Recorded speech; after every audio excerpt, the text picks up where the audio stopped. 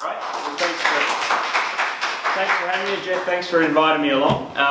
It's great to be here and kind of, have a chat with people like-minded, very keen about the ag industry and tech and bringing those two together. I think it's an exciting time, and obviously that's what fires me up, and it's definitely good to see a bit of trend happening in the right direction. So yeah, just going to go through a bit about what AgriWebb is, a little bit on our journey, and then really just make it pretty informal and open it up to any questions that people might have.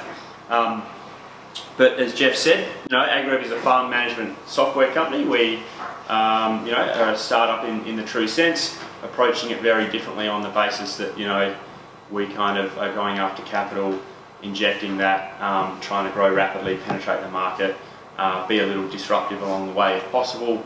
And approaching a sector of the market. We focus on the livestock industry, as we believe that area is one that hasn't had technology and innovation compared to other, I guess, parts of the ag industry. And to think that 90% of farmers out there still use this as their primary kind of record keeping device, which also turns into their business decision making tool, is quite staggering when you think about everyone out there has got one of these in their pocket. So there's no reason why people shouldn't be kind of using this as a tool and then using some other I guess things available to them to kind of build that into a central platform like other industries in the world. And we believe that one way of kind of shifting the dial in terms of production efficiencies and profitability is through data,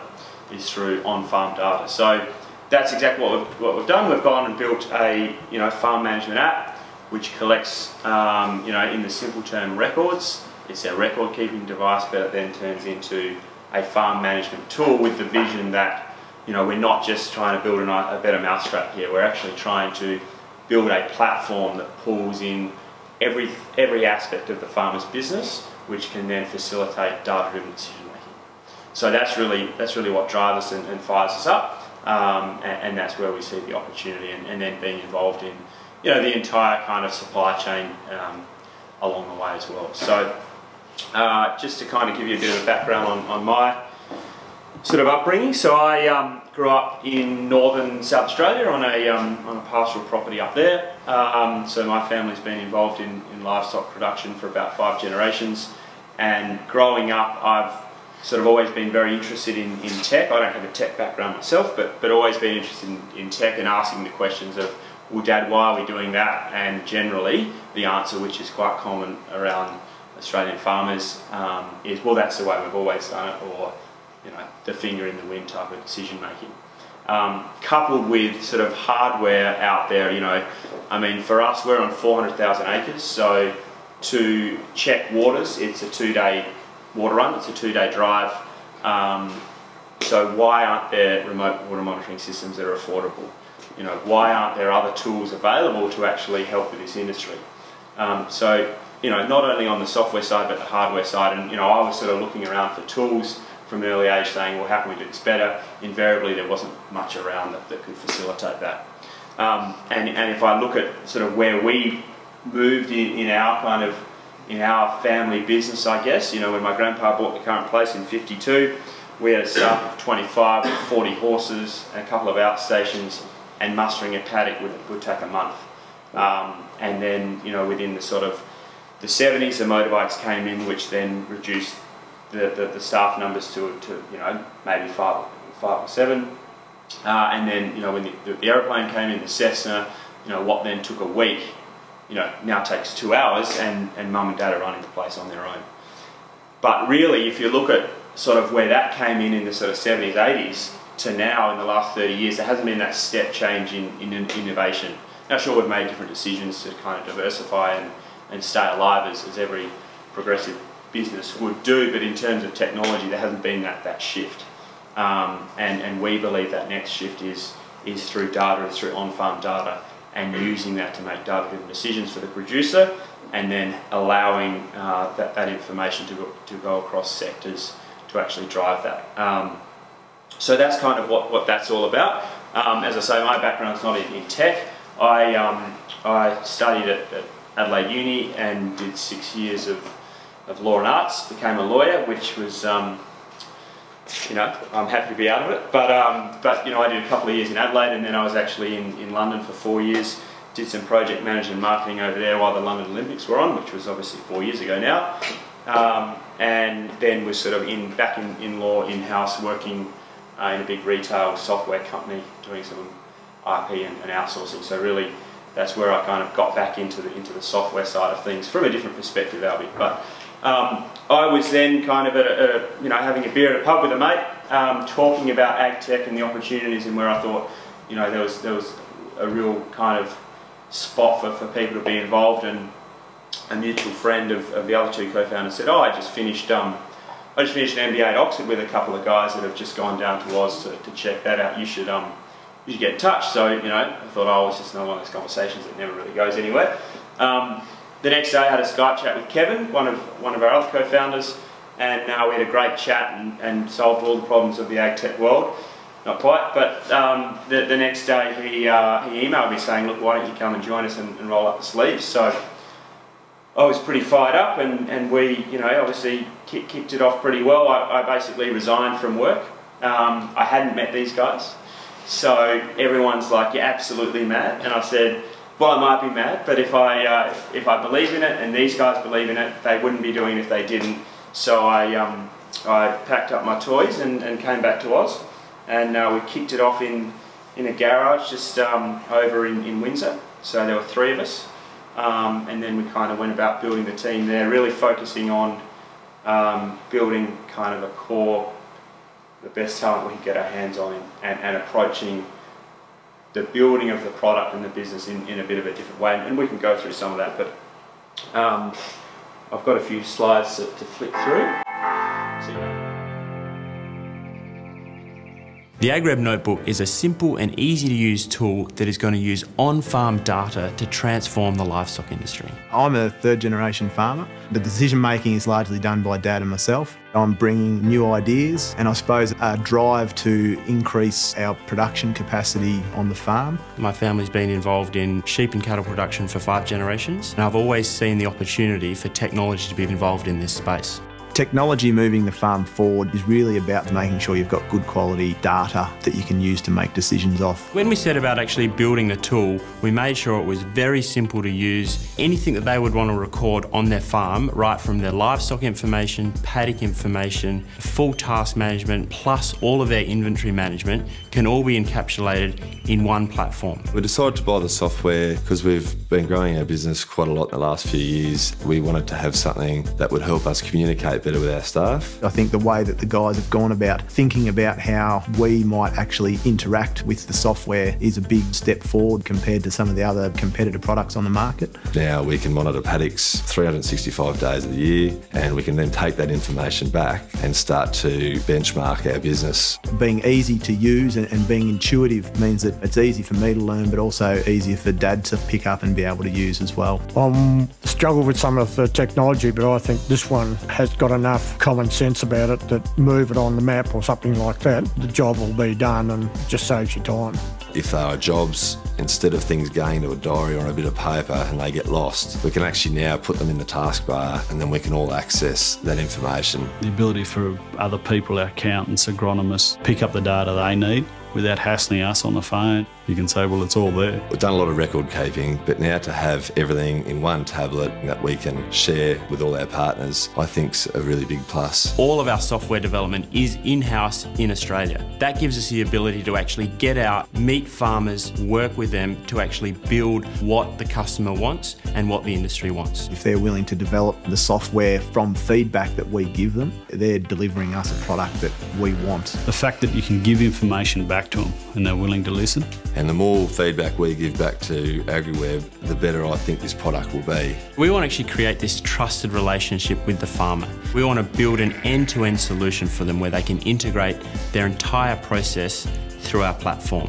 As we grow our business, the tablet is something that I feel is going to grow with us. it's going to become an incredibly powerful tool for producers making day-to-day decisions. I feel that we're in a really exciting time in this agriculture game. The red meat industry is really roaring along at the moment, and it's giving people the ability to really get ahead in their business. I hope that we leave this bit of dirt better than when I took over. I hope that I can use the tools available to me to make good decisions to maintain a profitable business and leave the farming land in a healthy state to be able to pass on to future generations. Eventually we would like to see this company innovate this whole entire industry. When somebody can actually think about technology, they think about AgriWebb.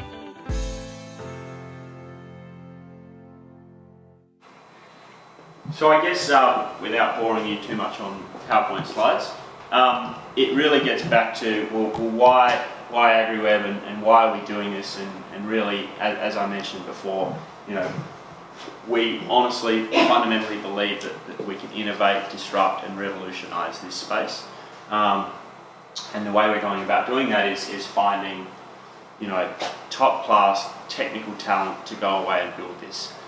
Really kind of shift what the current products in the market or legacy products that have been around, you know, 20 or 30 years have done in terms of heavy desktop kind of, you know, Excel looking software into something that you know, people in the ag space aren't necessarily familiar with, but how they visualize what it is, and we'll go through that, but really, you know, that's hugely important. We have them in-house, you know, and that means that as the video said, you know, we can actually, everyone gets out on farm once a month, including all the developers. They can actually meet all the customers, they get this feedback, and then they go away and build it. So everything we build is based purely and driven on customer feedback.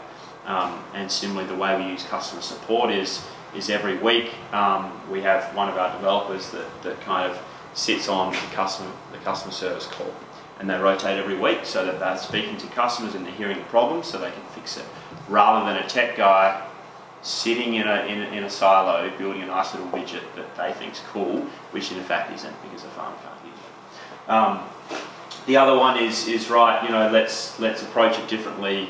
Let's go after some capital and really inject it and go from there. So, you know, in terms of the team, you know, we've got 2 guys doing PhDs and a fair bit of kind of power there, and our CTO was actually the first employee of a company called On Air that put internet on airplanes that later got sold to Airbus.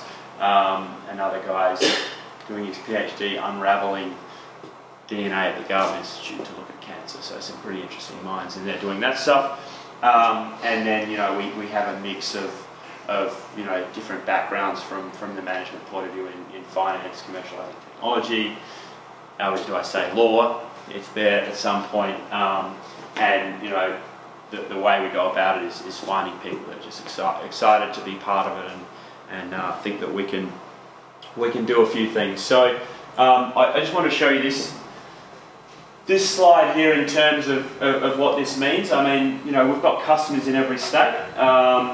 The bulk of them, New South Wales, SA and Tas. SA is leading the way, so you know, that shows you, I guess, the mindset of people in different regions.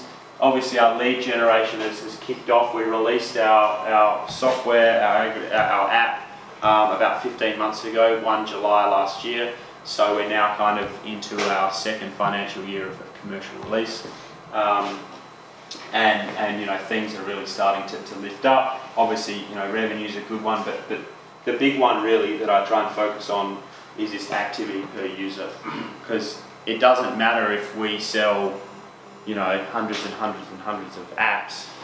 If people aren't using it, then, you know, the customer's not getting the benefit, nor are we, and nor is anyone else, and it comes back to the information and the data, and that's what we like to focus on, is the usability, and make sure that we get it right and people are using it, rather than, oh well, let's just expand it as quickly as possible and get it out there. So that's sort of a big priority for us on that, and you know, that's the way we focus a lot of our attention. And you know, just to go through some of the stats. I mean, as I said, there were 3 of us when we kicked it off. AgriWebb's been around about 2.5 years. You know, those early days, as I mentioned, we were in a garage. There was 2 of us down in Windsor. Our developer at the time was in Sydney. I remember going up to Sydney when it wasn't, you know, I got back here in January of 2015. Where's this product we're going to go sell? It didn't exist. So I was like, right. So we flew to Sydney, and our developer was literally working in a cave. It was his mum's basement that he turned into this room den type creepy sort of setup, and we couldn't afford a hotel room. So Kevin and I, my other co-founder, one of the other co-founders who's 6'5", rode in the world champs for the US, is big, hairy, smelly, and he and I shared our CTO's double bed. And we did that for 2 weeks, and we didn't leave until the job was done. And we eventually got kicked out because his sister had enough of us kind of leaving Vegemite all over the kitchen table. But you know, it's those stories that are funny to look back on, you know, when we kind of think that we are sort of making some tracks. We had 13 customers, which were basically my cousins and mates and neighbours that I'd convinced to buy. So hardly a strong, you know, picture there. Early revenue numbers, you know, again, a couple of cousins, and we pretty much get up to the acres under management pretty quickly. We'd obviously got seed funding at 500k, which came from some high net worths that allowed us to kick that off, and we've also targeted a lot of the R&D and the other grants that are available out there. And then if we go to July this year, we've now got 13 full-time employees, 7 of which are developers. I wanted to add a few kind of stats in here because this was a slide I prepared for another AgTech meetup in Adelaide. We're now tracking at about 350. We're sort of signing 50 to 60 new customers a month, which we're, you know, pretty happy with in terms of, you know, it's a slow-moving industry. You know, it's not an Instagram app. It never will be, but that's some pretty good growth. And these numbers start to be pretty exciting as well in terms of the power of information. So, you know, while these numbers might not kind of blow your socks off, when we start looking at these types of figures, we can start doing some pretty powerful stuff with that. We closed our second round of funding in March, which was $3 million. Again, we probably spent 12 months on the investment trail, probably went to 100 meetings. And I remember Justin and Webb, our other co-founder, when we started this journey, said he's had a couple of startups before and a couple of exits, and he said, we're going to have 100 meetings and it's going to be tough, but we'll get there in the end. And we kind of swanned into the first couple thinking, oh, this will be easy and we'll get 5 million, and of course it wasn't easy and it didn't happen, and it was a very long, slow burn, but we got there in the end, and there was a lot of learnings along the way. But good to close that off. Again, we sort of can have a chat about, you know, the style of investment. The appetite for investment in Australia is very different to the US, for example. The risk appetite is a lot different, and you know, Australia will probably get there, but we're just in a small little environment, and you know, the style in the US where a VC might come in and go, well, I'll invest in 10 companies. One will be a unicorn and will absolutely nail it. The other 9 will die, and that's fine. That approach doesn't really exist in Australia. So we'll see how that kind of develops over time. R&D grant again, we applied for the Accelerating Commercialisation grant. I'm not sure if any of you guys are familiar with that, but it's through the Commonwealth Government. It's a pretty good one to get in terms of its match funding dollar for dollar up to $1 million. So if you apply for it, then you have to have that money backed. But it's free money in that, you know, you're not giving away equity for it, so that's a great result. And you know, you build out a project plan, they audit you, and you tick off kind of milestones, and you get the money. So that's been a great one. It again took us about 12 months to get. None of this stuff is quick and easy, but you know, if you stick at it, you'll get there. And there's some cool stuff going on in the other grant space as well. So it's one of those things where, you know, if any of you are in this space looking to do that, it's out there. You just need to kind of go and have a look. And then the iAwards, which was in a month or so ago, we actually won 2 awards in Victoria, the Primary Industries Award and Startup of the Year. So that was another one of those ones where, we got a call from these guys saying, "Oh, you coming to the iAwards?" And like, "No, it's $200 a ticket, and like I've got other stuff on." "Oh, I think you should come." I was like, "Okay, we'll come." So we went there and we ended up taking out those two, which was pretty cool.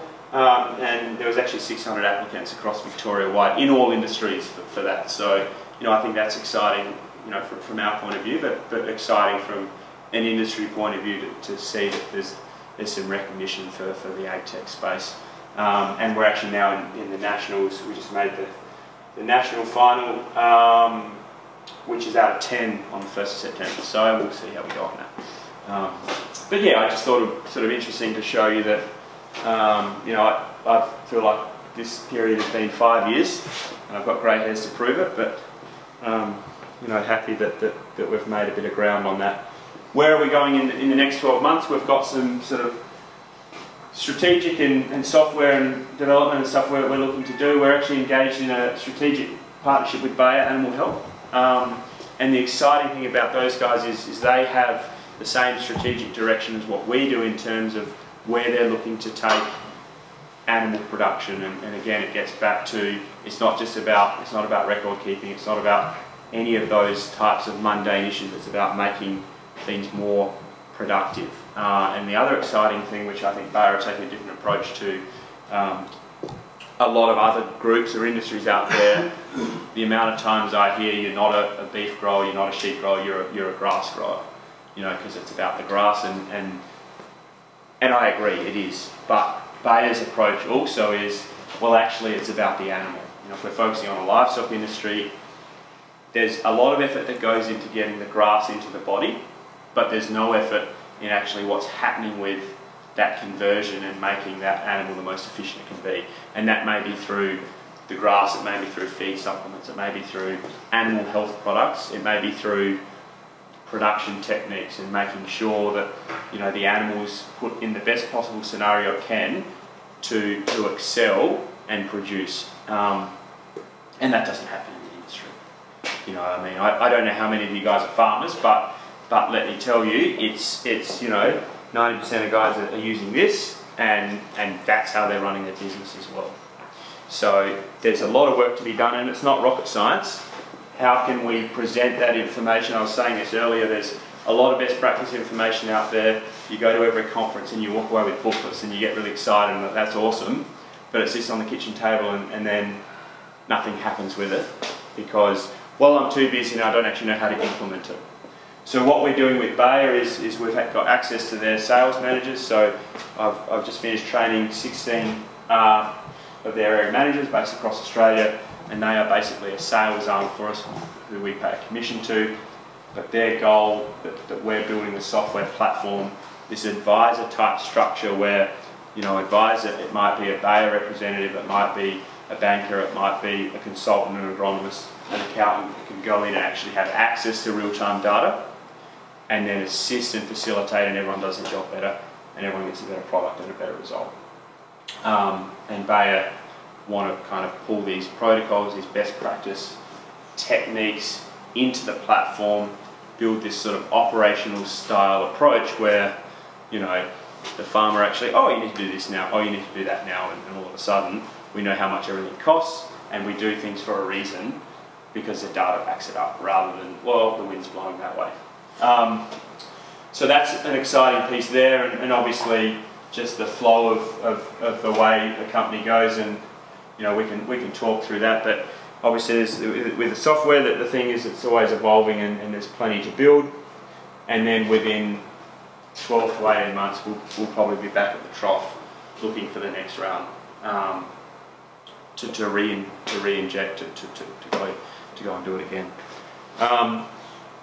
So that's kind of that. I was gonna go through and show you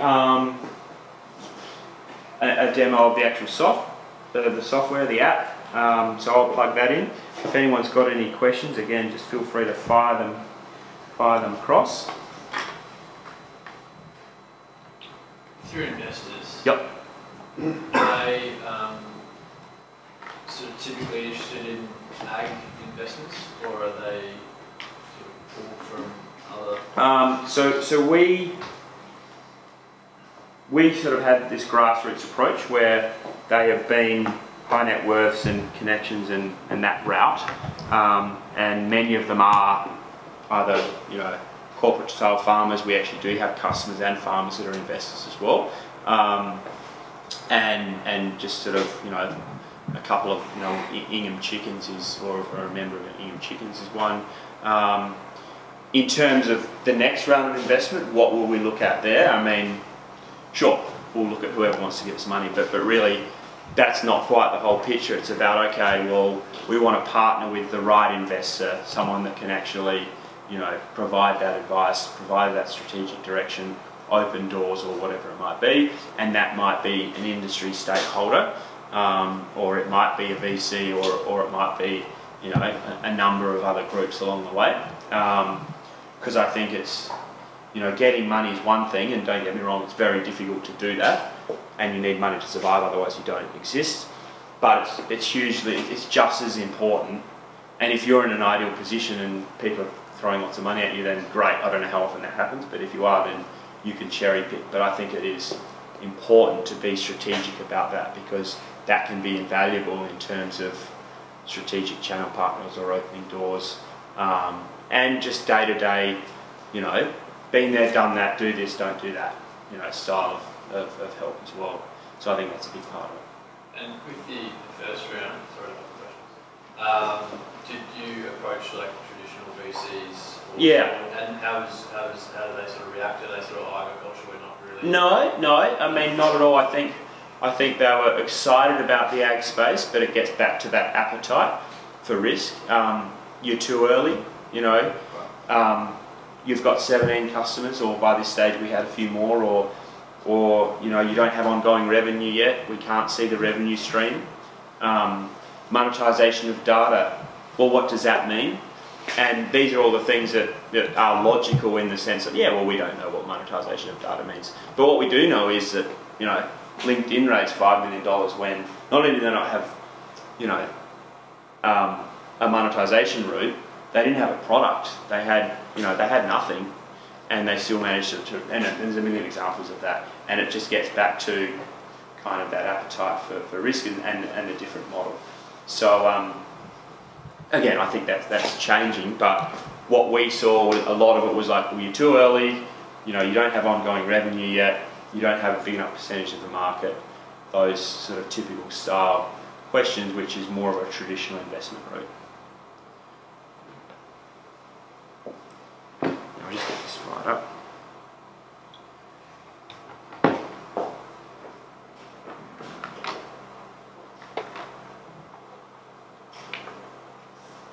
No, that's not the right one. Source.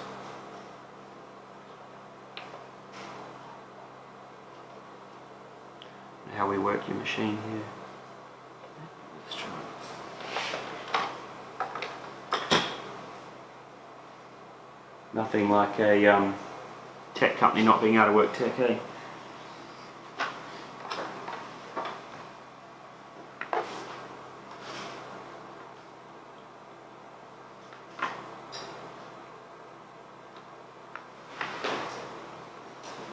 That may just be...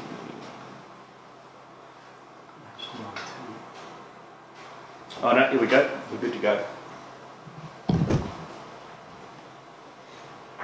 So, I mean, keep the questions firing, but I did just want to run through what, you know, I've talked a lot about kind of what we're doing, but not actually what the product is. So, you know, it is a record-keeping app. At the moment, it's an Android app. We did that because a couple of reasons in terms of, you know, using Google's technology, etc. We're now in the process of scoping some new technology to roll out on iOS. 95%, I would say, of farmers out there are on iPads or iPhones, and it's incredibly challenging when you're rocking up with an Android app. We're well aware of that, and we're in the process. Part of that grant is pulling out the iOS stuff. So that's what we're working on at the moment.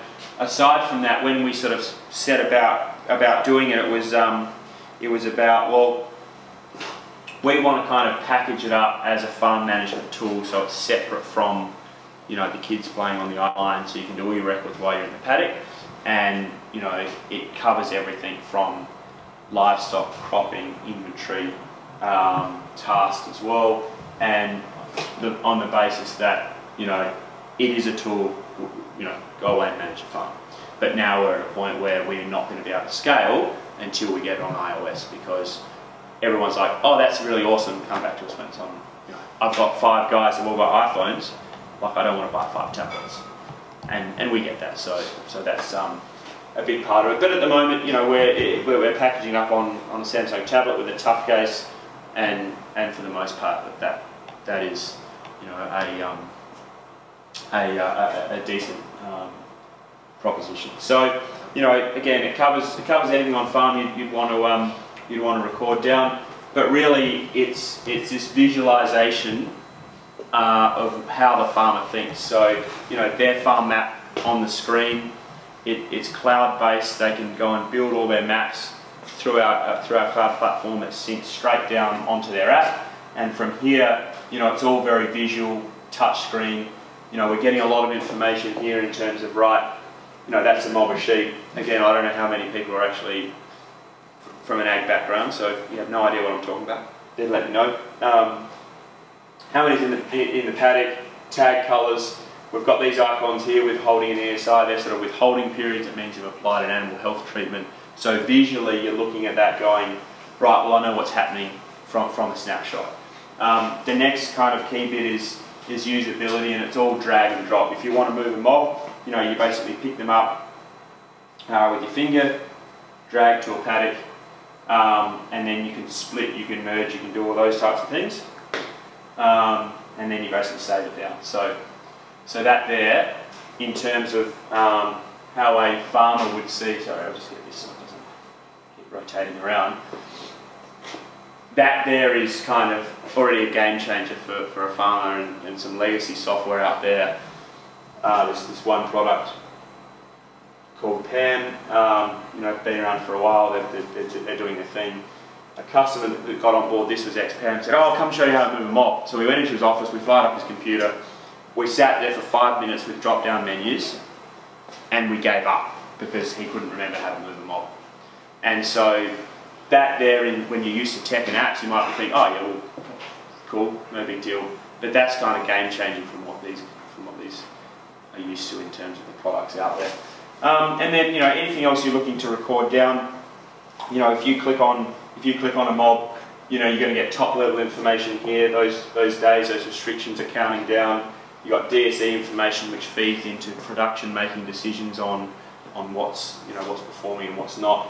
You know, you've got weight, what they are, and then if you go one level further, you know, it's going to bring up this form where anything you're looking to record down goes in here. So selling records.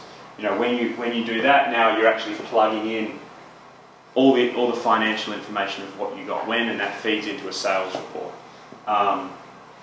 You know, all these other treatments, weight gains, preg, marking, feed, these types of records, you know, the medical history are required for audit requirements. You know, what you did when, what are the batch numbers, what are the expiry dates, and these guys are like writing on their jeans or the windscreen of the Hilux, or it's in the head, and then the auditor comes around. If you already have those records, like on a computer, can they upload those? So not yet, they can't.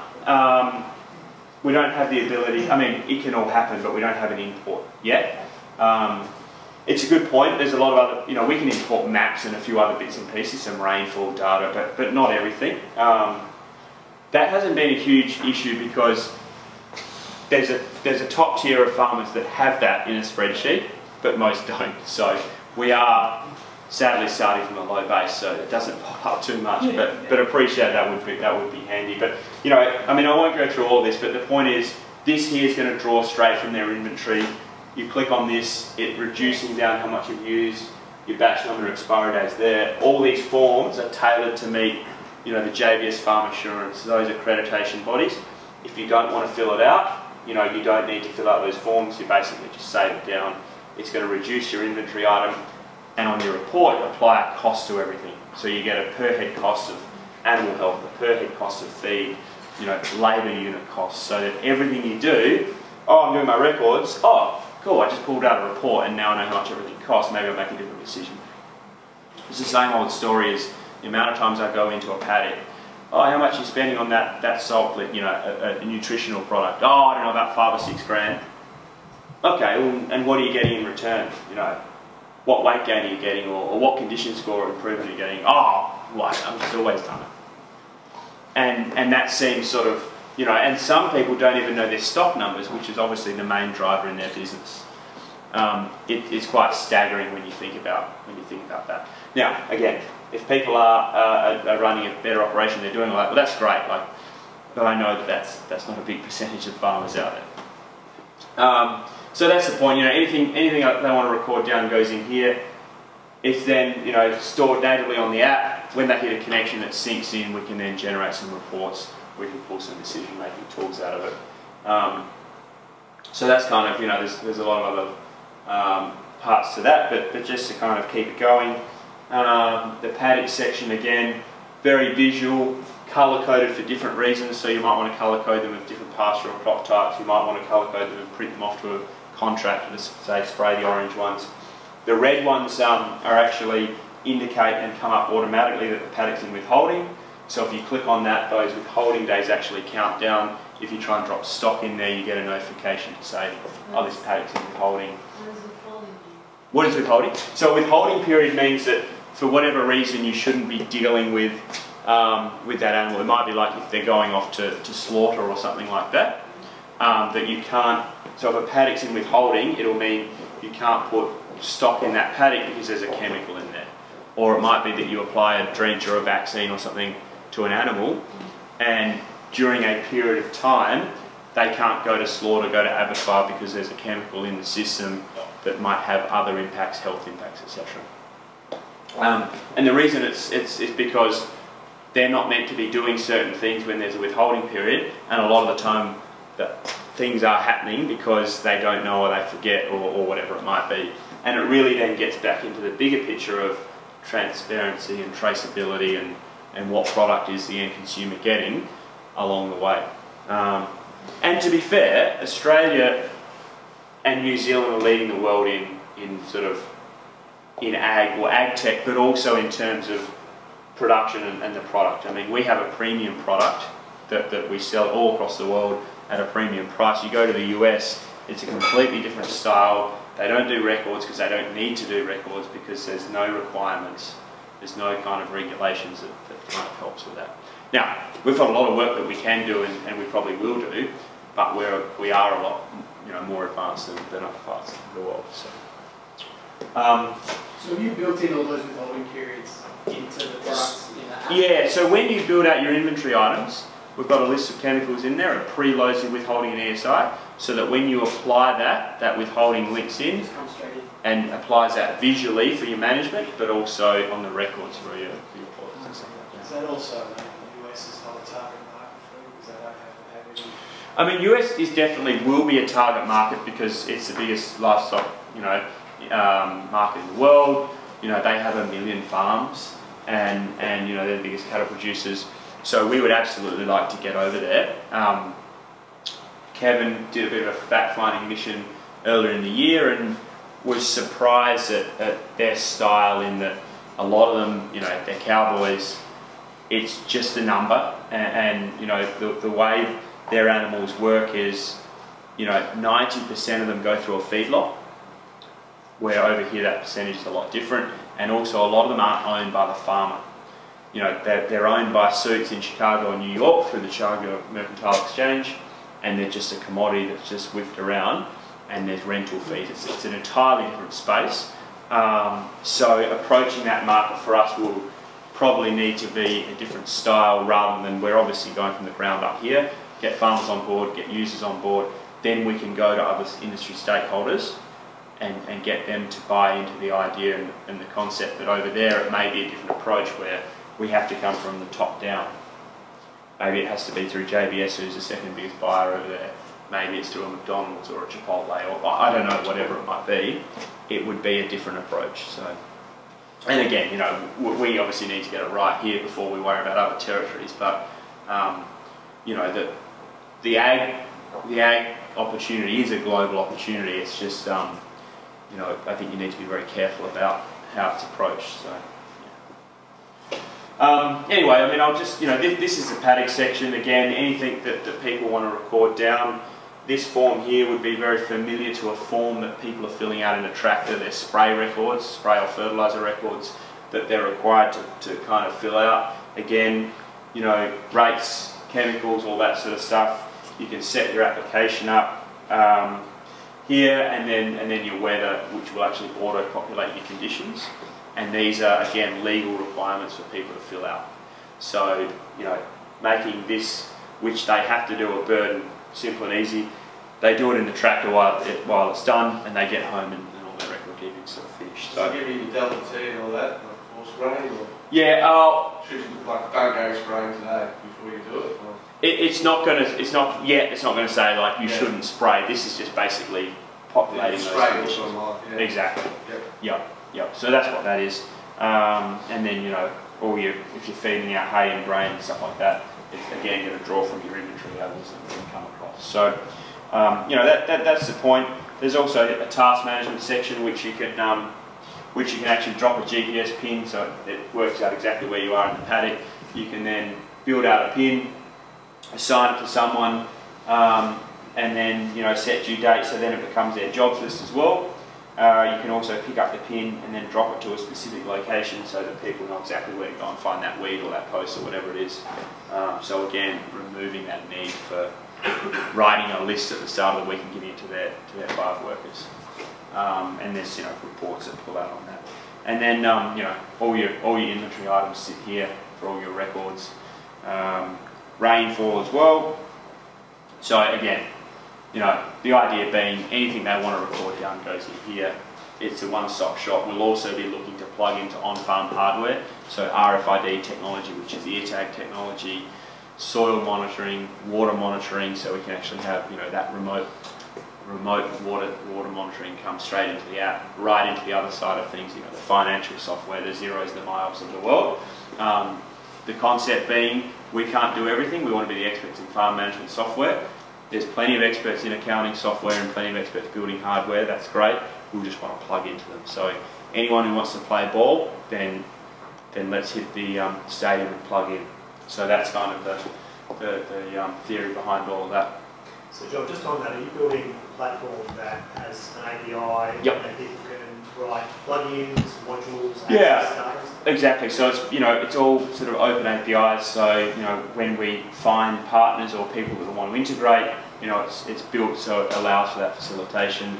You know, thankfully most people or most companies that are looking to be progressive and innovative have the same style, same API style approach, which allows for that kind of transfer and integration. So that's exactly how it is on those fronts. So yeah. What's the hardest thing in terms of farmers' behavior to get them to change and adapt to using the system? Okay, I guess there's 2 points. Are we selling it? Have we sold it to them yet? Because that's really hard. But once we've sold it, I think it's a shift in habits and nature. You know, it's and that will be from our point of view helped a bit in terms of, at the moment it's on a tablet. You know, we'll be, you know, in a number of months it'll be on their iPhone in their pocket, and that makes it, you know, a much easier proposition because they're not taking something else with them. They've always got their phone. But it's still changing the mindset of, oh, well, I'll do it now and it'll take me 2 seconds, rather than in a week when I've forgotten it takes me 10 minutes. So there is that change, but when we see that people have made that habit change, then they're away and they're much better for it and excited about it. You know, we've now got customers coming back saying, well, I use it every day and it doesn't leave my side and everything goes in there, and that's obviously really exciting to hear. So I think there is definitely that point of, okay, well now I can, you know, now it's easy, I do it now and it's done once. But there is definitely that shift there. There's also a bit of, obviously we're trying to build it as simple and easy as we can. There's still a generational age thing where, you know, the average farmer age is, I don't know, 56 or something. and 64, or is it? No, 57, I think. So. Yeah, Spot on. Yeah, and you know, they're just not familiar with tech products. And a lot of the time our support is not like, how do I move a mob? How do I connect to my Wi-Fi?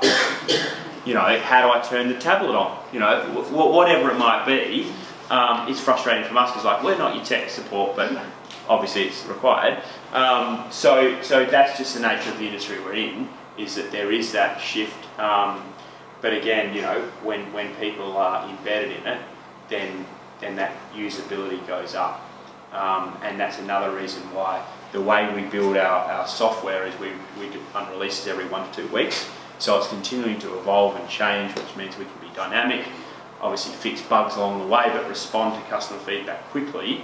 And what it's also doing is, as we layer on that function, oh, well, I know how to move a mob. Oh, cool, I can drench a mob because I've done that, rather than, okay, here's a Ferrari when you don't know how to drive. It's just completely overwhelming. And that's why, you know, we've started a mob-based application, which is tracking things at that mob level, where best practice and the way that the industry will probably be driven is through individual RFID. So you're tracking animals at an individual level, EID, you know, that kind of electronic ear tag, so you can actually work out which animal's performing and which one's not, and base your decisions off that. The non-performing ones get sold, the high-performing ones get looked after, you know, X, Y, Z. And we'll be integrating into those hardware tools as well. It's a case of either a lot of people aren't doing it because the barrier to entry is a bit higher, there's a bit of hardware outlay that people need to make. When they've made that outlay, they don't know what to do with the information. So it's being collected and it sits on a thumb drive or it sits on a spreadsheet, and there's still not those decisions being made.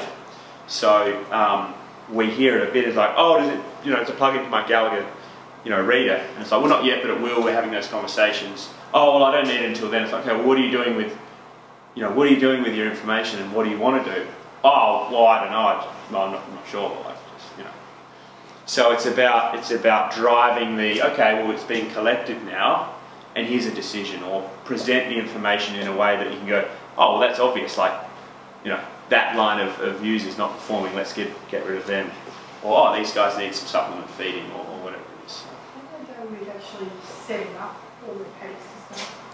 Yeah, so I mean, you know, I can run you through that as well, but it's very, our portal is basically an overlay of a Google Maps. You know, I'm wondering, like, if you had that problem with the ones, the older farmers. Building their maps, yeah. I mean, literally, we have 70-plus-year-old farmers building their maps in under an hour, just because it's simple and easy.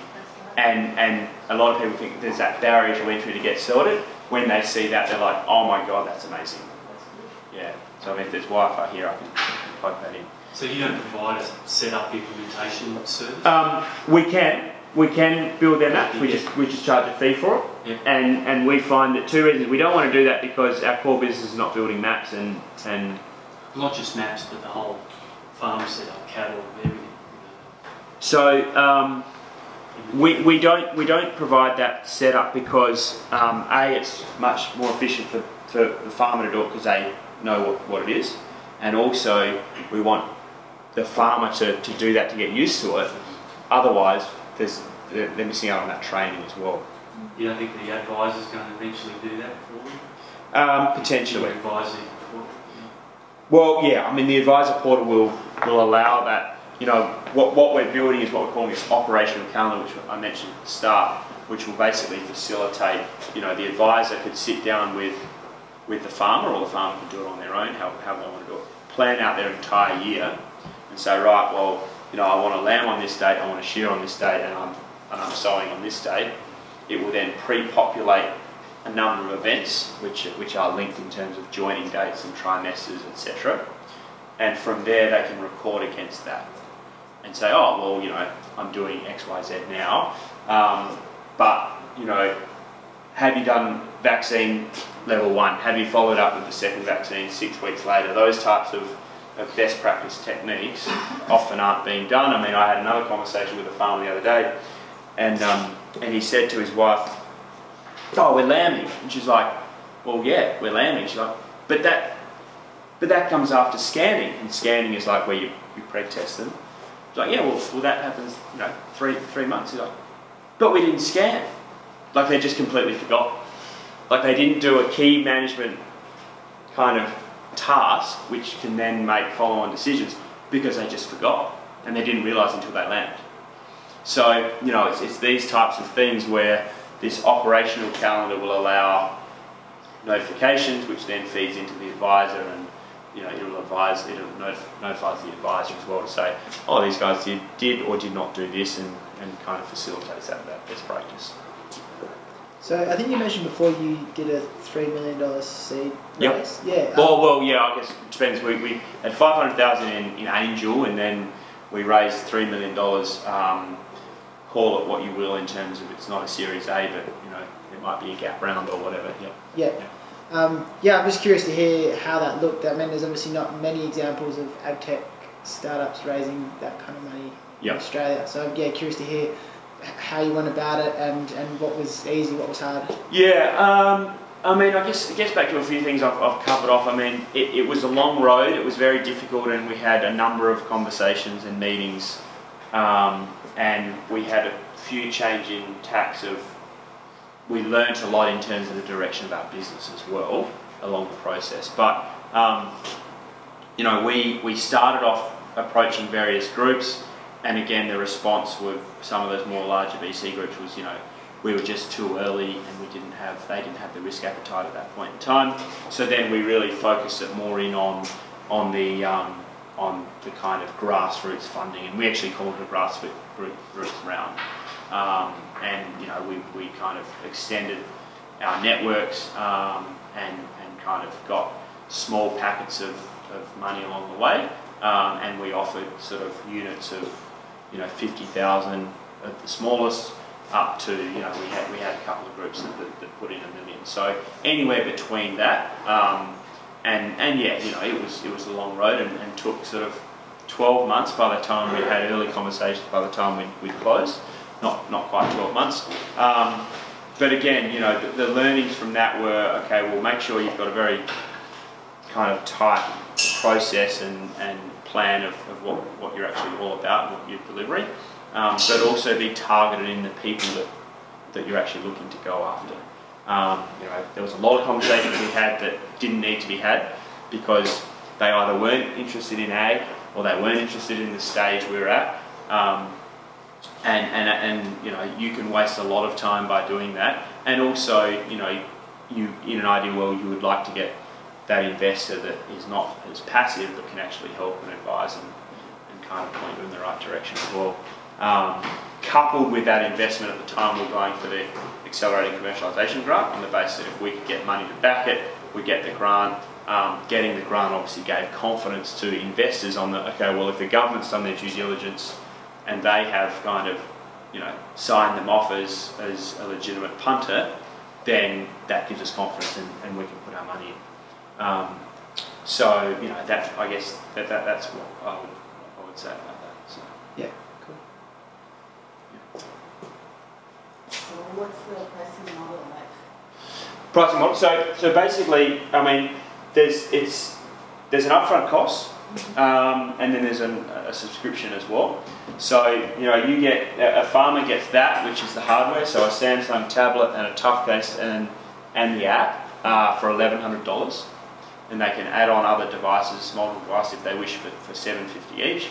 That gets them up and running. It gives them access to the portal, obviously, where they go and build all their maps out, and then ongoing, $50 a month supports 2 users.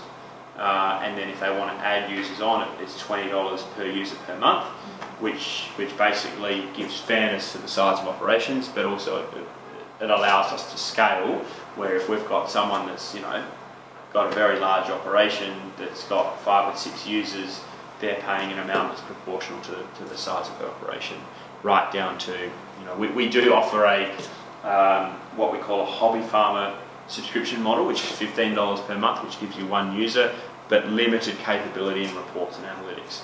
And you know, we're probably 95% of our customers are on our commercial, which is 50, and we'd always say that if you're going to go down the path of the 15 a month, then, you know, it can't be a serious commercial operation on the basis that if you're not deriving $50 worth of value out of this, there's two problems. Either the product is good enough, in which case you need to tell us and we'll make sure it is, or you're not using it to its full extent and not making those decisions to get that money back. But you know, having said that, we've got someone that's 150 sheep out of Melbourne, you know, 45 minutes out of Melbourne, and the records go in there, and a sister in South Africa can log in and see her records, and she's happy as Larry. So you know, we've tried to really build it so that, you know, we do have a full breadth of customers, right from the hobby farmer up to, you know, a corporate pastoral operation that has 20,000 head on one station type of thing.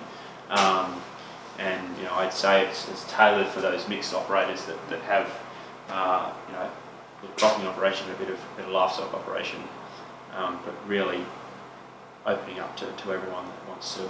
And to be fair, I mean, you know, farmers are, and you know, my family's in farming as well, inherently tight, and you know, not necessarily can see value in shiny tech products. So we get that, and you know, we don't get too much pushback in terms of pricing. You know, that's reasonable. You know, that works. You know, $600 a year. Again, if you're not getting value out of that in time saving alone, you know, if you save 10 minutes a day with this, then that equates to a week in the year. Again, farmers aren't great at valuing their time, but they should be. And it gets back to, you know, well, let's look at the, you know, those three, the $20 an hour, the $100 an hour, and the $1,000 hour tasks. And, you know, your time is valuable. You should be doing a $1,000 hour task, which is planning your business, and, you know, well, maybe you pay someone to stand in the sheep yards for $20 an hour. So, you know, there's a lot of shift in mentality that needs to happen, which we believe we can help facilitate, but it's a slow moving beast. So, yeah. John, that's an offline application, right? Yes. And so when the farmer goes back to 130-day log on, sync, upload and download, if there was better connectivity,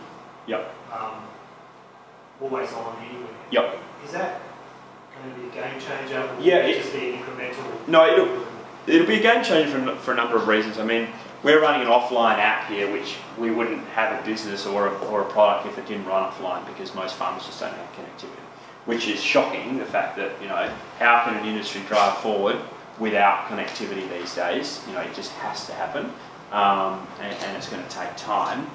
But really, you know, from a product point of view, you can, you know, most apps that you get out there, your banking app and whatever else, like that needs connectivity.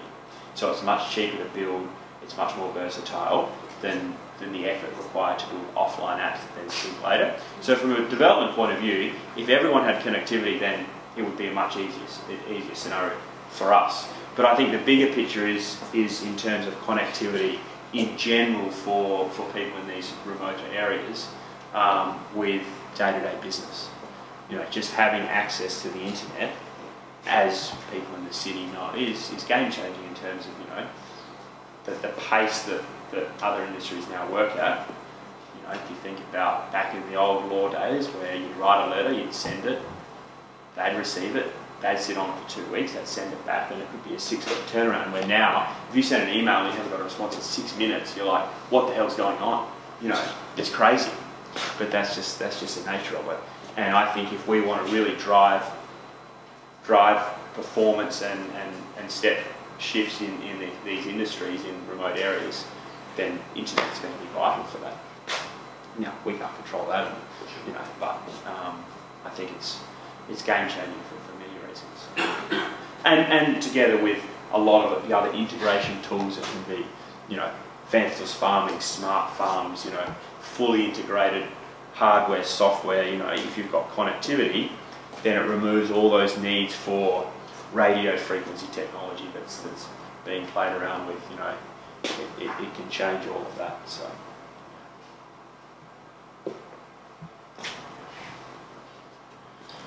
Any other questions or comments? How do you get out of the competition, and it would be fairly easy to try and replicate, you know, the the services you do there, what are you going to do about that to create a barrier to entry? And what's your point of difference from the other guys there? Well, I mean, the point of difference to what else is out there currently is, there's some other products out there which are forms older technology. Usability is a huge barrier to entry for customers and farmers getting on board. We see a lot of our customer base that have come from other products because it's just too hard, I can't use it. It's not an offline real-time app that I can do my records. I've got to get home, I've got to wind up the PC and then do my records, and that doesn't happen. In terms of the way we're approaching it, as I said at the start, we believe in building products that are based off customer feedback. So our approach is different in that everything we build is sure, we have our milestones and what we want to build, but it's all driven through customer feedback. An example of another software company that's been a legacy software company that's been around a while. A customer, now one of our customers, rang them and said, "Oh, it'd be really cool if you built this product. Do you think you'd be able to build that one day?" Maybe. These guys release updates once a year, and we're releasing updates once every 2 weeks. And the response from the software company was, "If you don't like it, don't use it." And that's just the wrong way to go about building any product, let alone a product that you're trying to sell to farmers that are already not happy about having to embrace technology because it's hard and it's techy, and I don't want to do that. So that's kind of, but in terms of, that's the current state of how I see the market and how we're approaching it differently, is focusing on the customer, building that relationship, and customer service is number one priority. And then moving forward, if we can do a good job on our priorities of customer service, and we can build a good product and we continue to build a good product, then the barrier to entry for someone coming in becomes more difficult, because then they need to convince a happy AgriWebb user, hopefully, in an ideal world, to come across onto a different platform. And we're not dealing with 16-year-old, school girls and guys who are downloading the latest app and get sick of it in 5 minutes' time. It's not really a consumer product, it's a business tool. And if the business tool is delivering what is required, then there's no appetite to move. Now, will there be other competitors? Yes, probably. Are there competitors right now? I wouldn't say so, in terms of, there's some pretty good software in the cropping side. There's some other legacy software, but no one that's trying to pull it all together. No one that wants to plug and play into everything. If other competitors come along, well, that provides a healthy competitive environment, and everyone's probably better off it. It's a lot of this time it's not about the idea. This here is not a patentable novel idea. It's just about execution, and who can execute better, and faster, and all of those things. And again, building a successful startup is about execution, and sure, some wins and some luck along the way, but it really comes down to the people that can execute. We believe we have a superior product, and that will help our execution. But a lot of the time in other scenarios, it's not even about the better product. Sometimes there's a better product on the market, those that execute win the race. Yeah. So you've done a good thing partnering with Bayer. Yeah. Because they're going to help you. You can leverage off their brand. Yeah. Out in the marketplace. Yeah. They're going to get you in places where you won't. Yeah. But they're potentially also your exit strategy. Yeah. They'll possibly be the ones that could acquire you down the track. If they like what you've done, they work well with you. Yeah. Influence the product. Yeah. So. Yeah. I think those channel partners are very important for any startup or any business that's wanting to get that reach. From a purely sales point of view, it's slow and expensive door knocking, and we are in the process now of trying to work out the best way to move from that pretty much face-to-face approach to how do we reach scalability and get that incoming. So we're toying with ideas of that, and one way we believe that is through these kind of strategic channel partners like the likes of Bayer. They have the good brand reputation, they have the presence, they have the networks, they have the connections. So that's exciting, and we're really fired up about that. And there may be others in other sectors that want to be involved in that. It might be a banking sector some other consultancy sector or a real estate sector or something like that, because all of these sectors are running off pencil and paper information. You go and buy, if you go and buy a property in the Western District of Victoria or anywhere, oh, it's got 10,000 acres and look at the swimming pool. Well, that's great, but like, where's the production information? What does it cost me per hectare? What am I getting in return? That doesn't exist. There's a whole industry in itself that's looking for this information. The education industry is using textbooks that have information that's not necessarily up to date either. If we're educating the people coming through to drive this industry forward, and we're not using or talking about the latest tools or the latest information, real-time information, then we should be doing that. So there's an opportunity there. And I think you can look across any sector that's involved in this, the supply chain sector. Information is going to an abattoir, and a lot of the time it might not be getting back to the farmer, and the farmer's doing all this effort to build a product, to get a product out the door, and then they see some money come in, but they have no idea at this point generally on the quality of the meat, the yield of it, all of those kind of factors that are important in getting a price on the other end, but the farmer doesn't know how to do that because they're not getting that information to flow. And then if you go right down to the consumer end, there's a drive from the consumer point of view more and more to know what they're eating, and that dot's not being joined either. I mean, in some cases you walk into a supermarket in Japan and you can like pull up a cryovac steak and basically scan the barcode, and it will come up with the farmer's face from the Riverina. It's possible and achievable. Is it to scale? No. Can it be? Yes. How do we do that? Well, there's a few things that need to happen along the way.